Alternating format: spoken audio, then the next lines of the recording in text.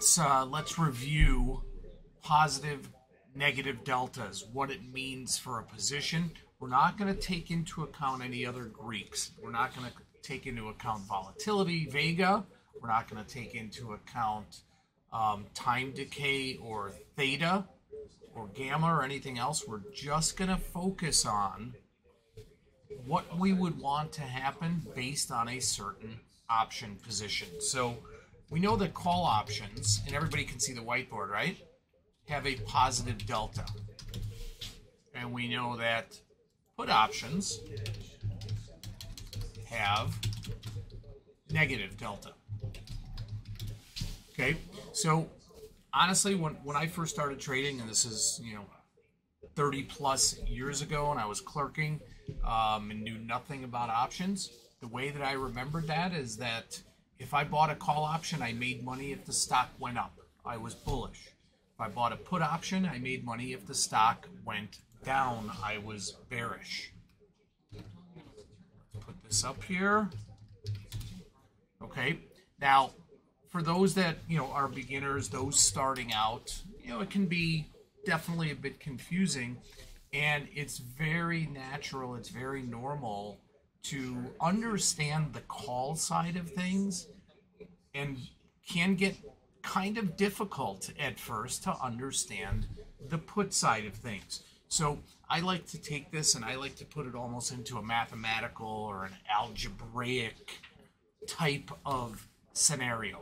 So if I buy something, okay, we're going to use a plus for that.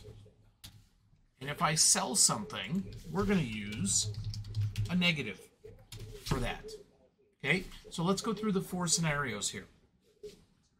If I buy a call, that equals a plus because I'm buying something, and another plus because a call is positive delta.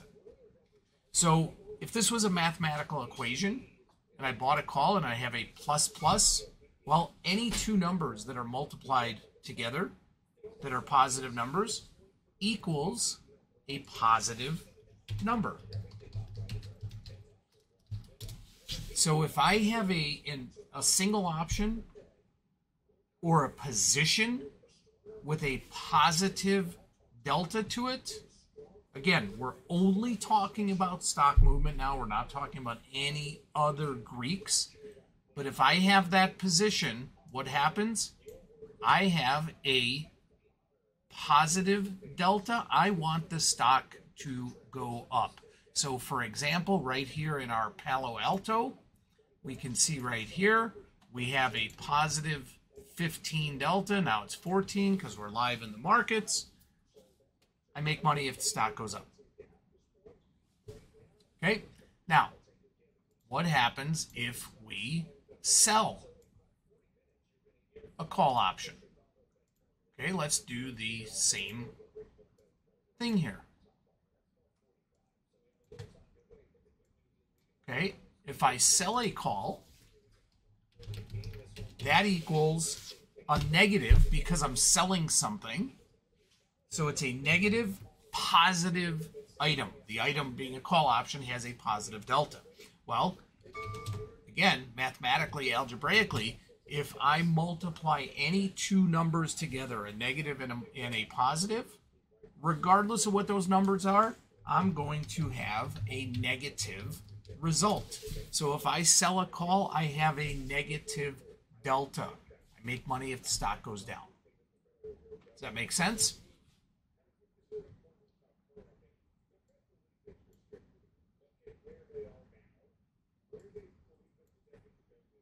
Okay, as I mentioned, usually on the call side, people really understand that. It's kind of pretty straightforward. It's when we get to the put side that can confuse people. So now let's talk about puts. If I buy a put, okay, I've got my positive because I'm buying something, but I'm buying something that has a negative to it. So I've got a plus minus. Okay, so again, mathematically, algebraically, take any 2 numbers, a positive and a negative, and multiply those together. The result is going to be negative delta. I make money if the stock goes down.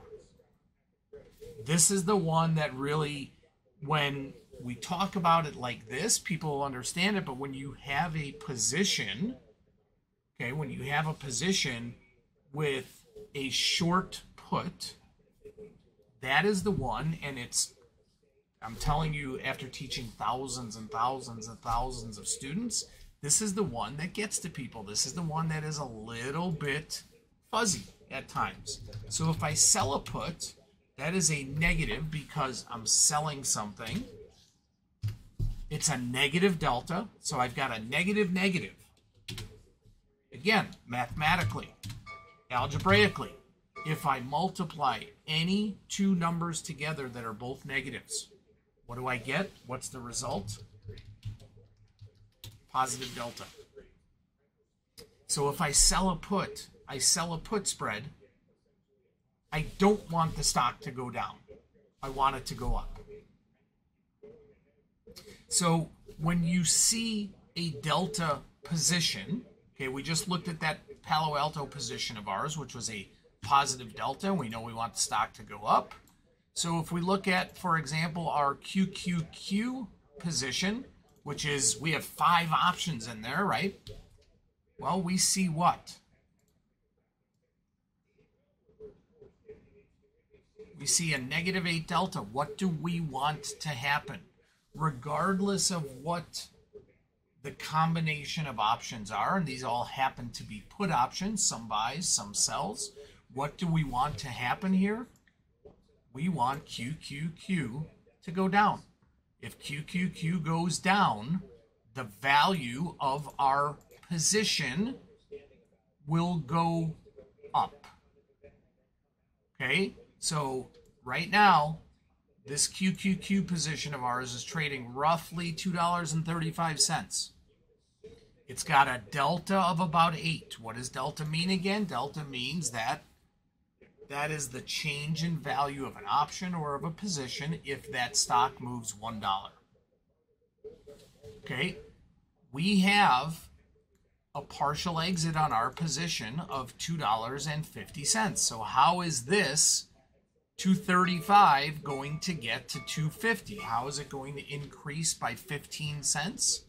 Well, we know that the value of this position will increase by 8 cents if the stock goes down $1. That's the delta.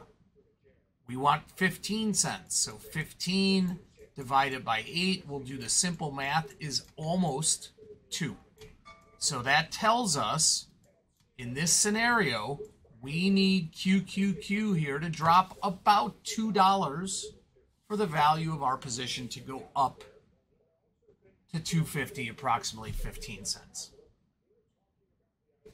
Is that clear for everybody? And I'll post this up into the room, but is that clear for everybody? Awesome. All right. Thank you, everybody. We'll see you in a bit.